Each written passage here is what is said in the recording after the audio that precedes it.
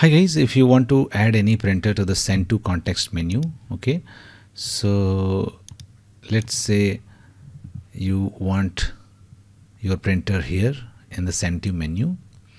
So how to do this? It's very easy. Just open File Explorer, okay, just press Windows and E together to open File Explorer. Now open these two locations. First go to Shell Printers folder.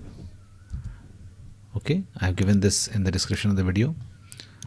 Again open a new File Explorer window, and in this window go to cell send2.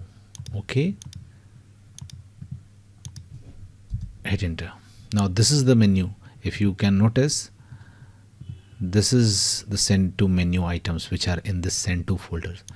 All we have to do is to just locate your printer, drag it by your mouse and bring it here. Okay, now you can rename it also. Okay, and now just go and you will see, if you see the new send to context menu, you can see your printer there. That's it guys. Please do like the video to support us, and thanks for watching the